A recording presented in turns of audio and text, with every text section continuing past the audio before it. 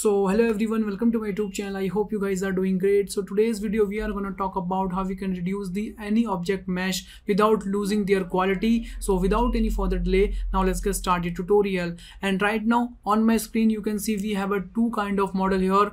Left one we have a very dense mesh here, and on the right hand side we have a very low mesh, but still we have a same quality here. Here you can see guys. And how you can do this, by the way. So now let's start the tutorial. So first of all, I'm just gonna delete this right one, and I will just work on this left one basically.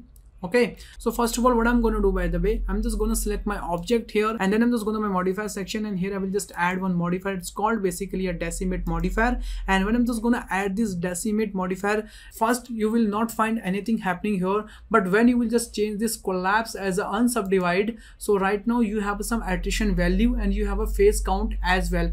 Okay, and it will showing basically how much phase count right now your model is having, by the way. Okay, so if you're gonna just increase this attrition value to 1, so now here you can see, you will see little changes happening into your mesh.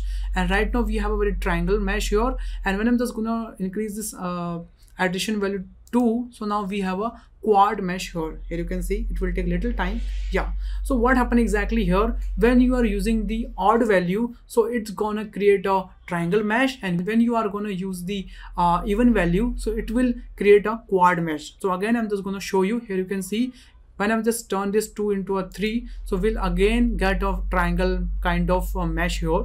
Okay, here you can see, and when I'm just gonna change this 3 into a 4, again we'll just get a quad and low mesh here, by the way. And every time you increase the attrition value, it's gonna reduce your mesh, by the way, but not your object quality and object shapes. Okay, so now what I'm gonna do, I will just add the direct value to 8.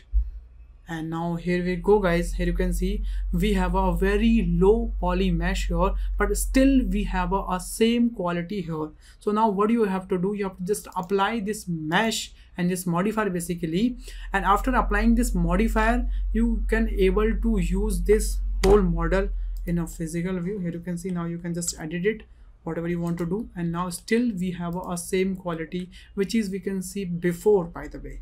Okay guys, so that's how you can reduce any object mesh in Blender with the help of this decimate modifier, but make sure your model should have a good topology. Okay guys, and I hope you learned something new today, and it is very easy and cool trick, so I thought I should share with you guys. So I hope guys you enjoy this video. So thanks for watching this video guys. If you learned something in this video, please hit the like button and the share button and subscribe my channel. Also, if you have any queries, if you have any suggestion, please let me know in the comment box. I will definitely reply comment. So bye bye, take care and stay home guys.